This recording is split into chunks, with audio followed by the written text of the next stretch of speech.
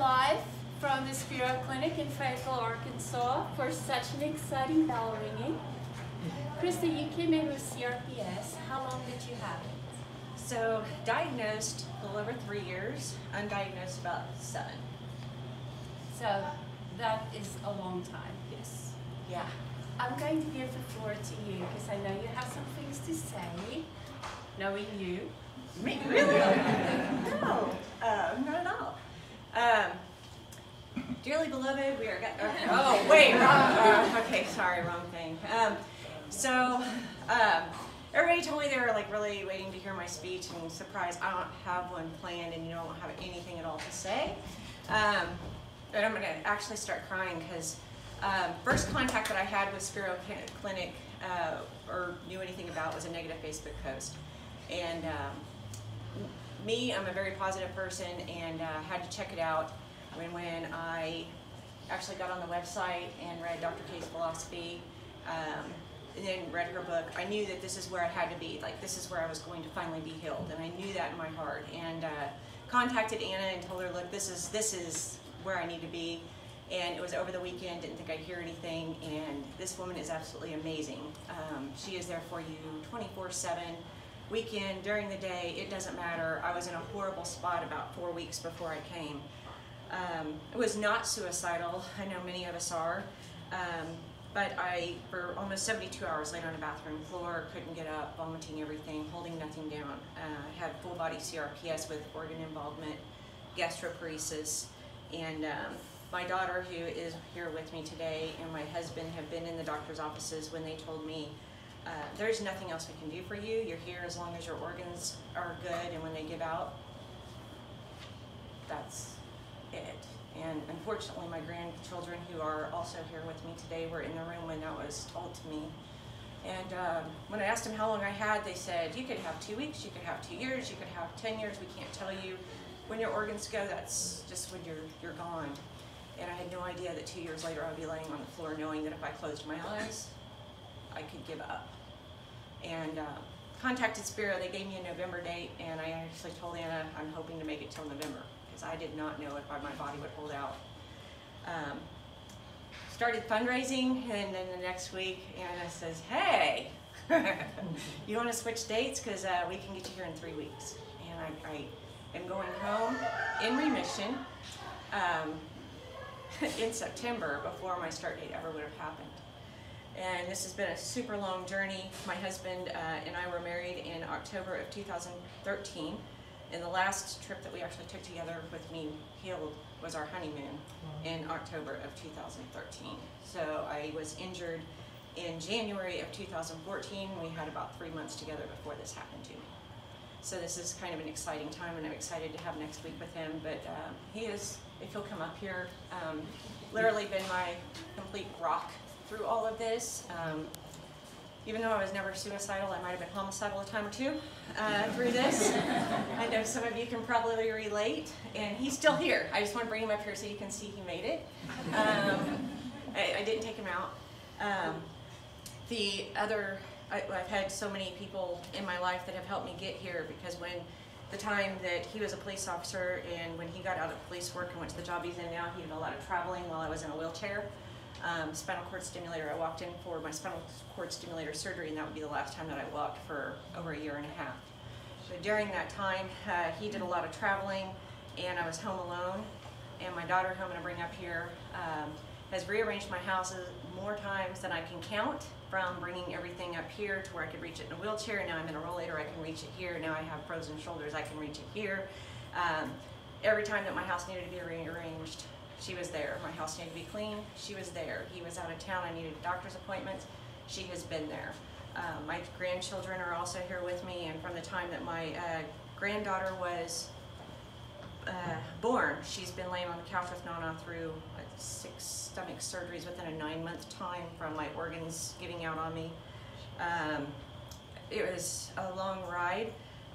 My grandson, I had never, Junior, actually picked up until last night, and I picked up my grandson and held him in my arms for the first time in his life. I carried him outside to inside, And I picked up my granddaughter for the first time last night and carried her for the first time since before my grandson was born.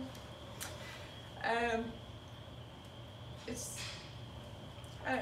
wasn't going to cry, but there's been so many firsts for me here, and everybody has been absolutely and completely amazing. And I know people talk about the expense of this place, but here's the thing.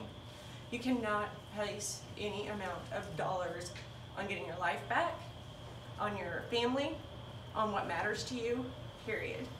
And if it wasn't for Spiro and the opportunity to be here, there was a very good chance I would not be here.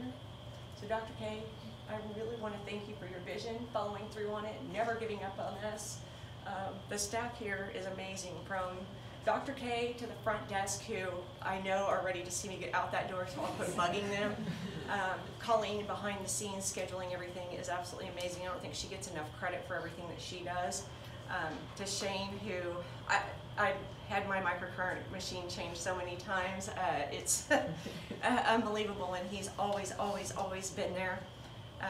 Dr. Lauren, who just started not too long ago and has been absolutely amazing. I'd love to be able to say some good things about Dr. B today, but look what he did to my shirt.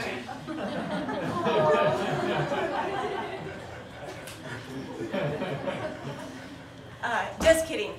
Dr. B has done amazing things and treatments on me for dural release. Everybody that has been in my treatments, from Amanda to Heather to Kim, all of you are great. The therapists are great.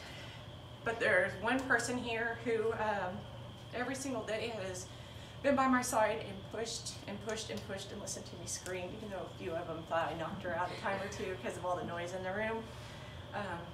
Tammy. Come up here and cry. She's softening. Using a cane in all these fluffy clothes, and look at you now. But no one will believe how you came Nobody. in here. When I came in, we actually pulled up some videos and pictures, and I was looking for pictures for Jenna. And I'm 45 pounds heavier as I leave today than I was when I came in. That is unbelievable. I haven't been able to gain weight in I don't know how many years. My daughters and I have tried to gain weight together. She's managed, I haven't. We've been on weight loss journeys together. We don't need to do that anymore. So, but Tammy has pushed every single day.